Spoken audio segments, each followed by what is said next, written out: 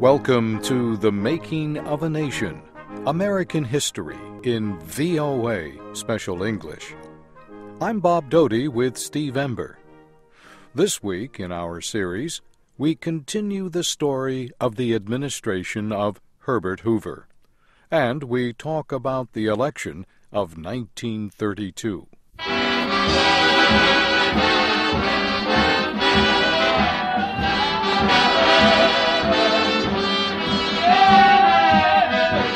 President Herbert Hoover worked hard to rescue the American economy following the crash of the stock market. It happened in October of 1929. Within a month, Hoover called the nation's business leaders to the White House. "Don't lower wages," the president told them.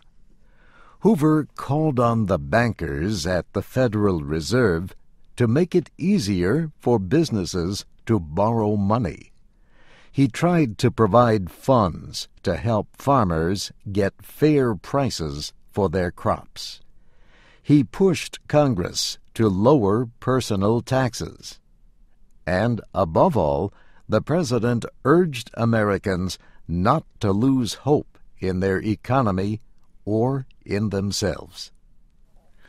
But the economy was in ruins, falling faster with each passing day of the crisis that grew into the Great Depression.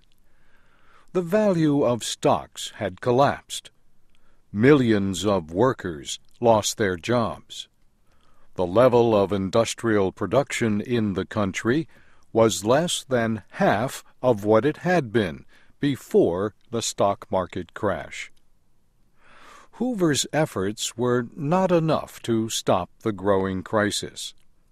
In ever greater numbers, people called on the president to increase federal spending and provide jobs for people out of work.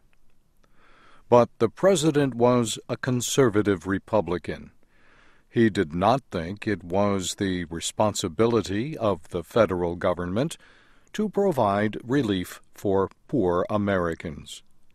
And he thought it was wrong to increase spending above the amount of money that the government received in taxes. The situation seemed out of control. The nation's government and business leaders appeared to have no idea how to save the dollar and put people back to work. Hoover was willing to take steps like spending government money to help farmers buy seeds and fertilizer, but he was not willing to give wheat to unemployed workers who were hungry. He created an emergency committee to study the unemployment problem, but he would not launch government programs to create jobs. Hoover called on Americans to help their friends in need, but he resisted calls to spend federal funds for major relief programs to help the millions of Americans facing disaster.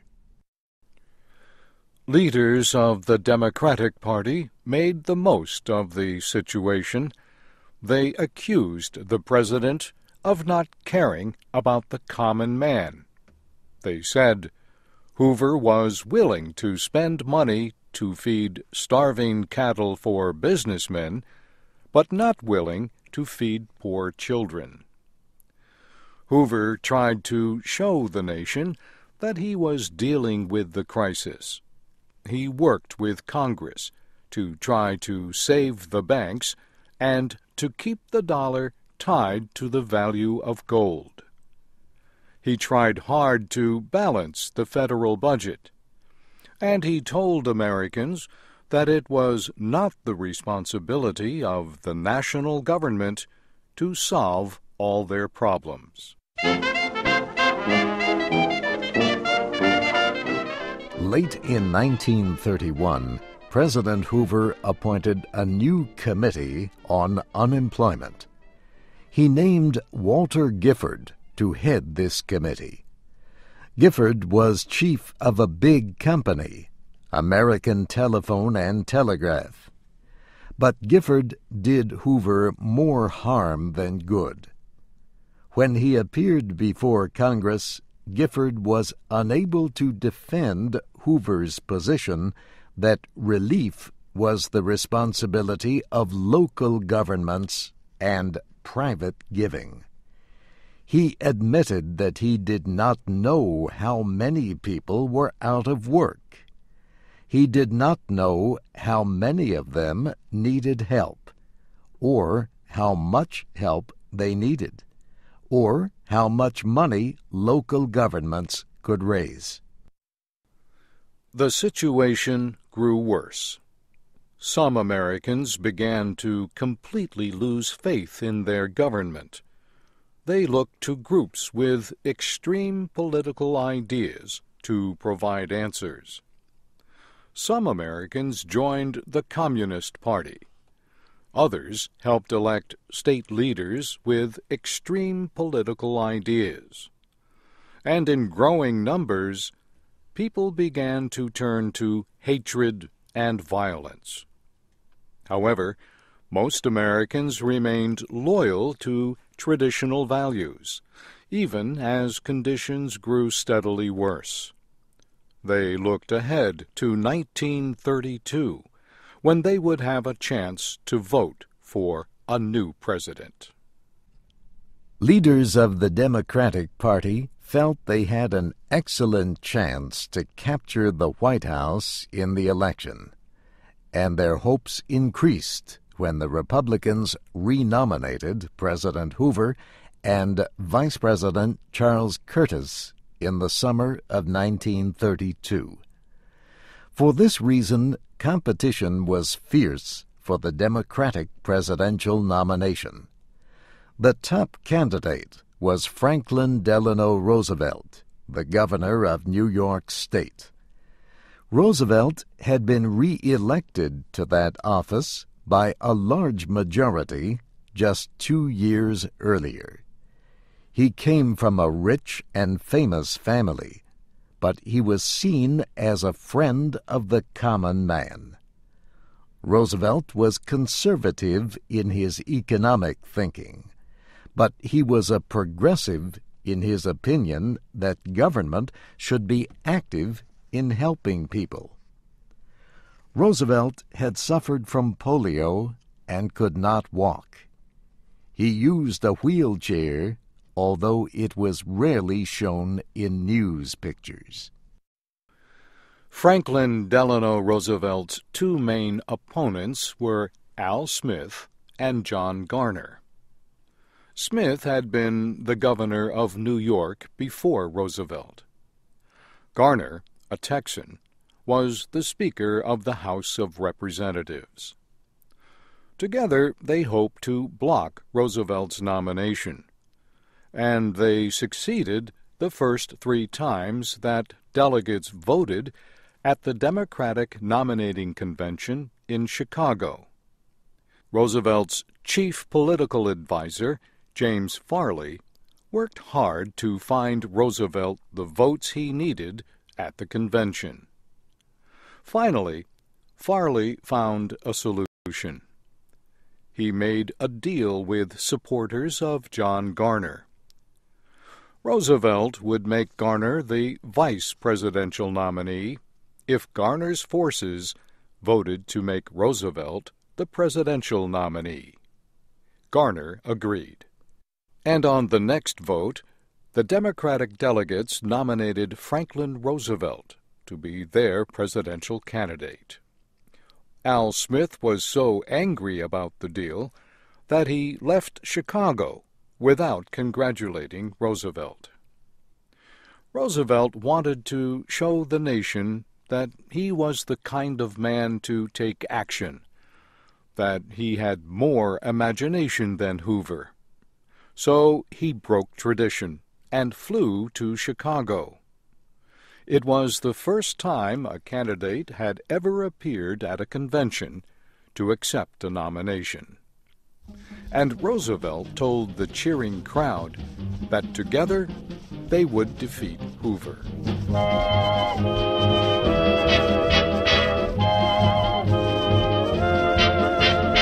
The main issue in the campaign of 1932 was the economy.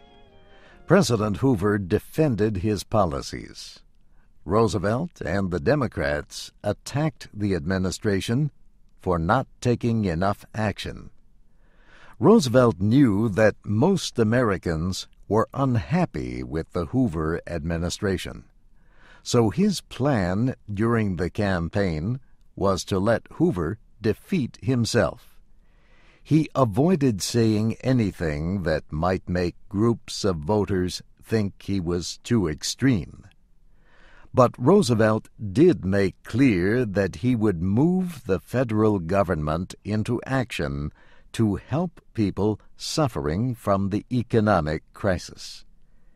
He said he was for a balanced federal budget, but he also said the government must be willing to spend extra money to prevent people from starving.